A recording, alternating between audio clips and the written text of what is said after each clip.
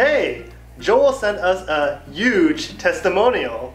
Great! What did he say? He said so much, but his biggest points were that he wanted to be part of the future, and the footprint of a windmill would be about 1/4 of an acre after construction, allowing plants to grow back, the land to be used recreationally, and the local animals to stay in place. That's what I've been saying. Yeah, he said that a lot of landowners have been paying property taxes and received no value for their land, so the money from the wind farm is definitely worth it. Definitely. Lastly, he said that the energy production is changing rapidly and rather be a part of the future than be fighting for the past. Thank you so much for your great words, Joel. Thanks. Bye. Bye.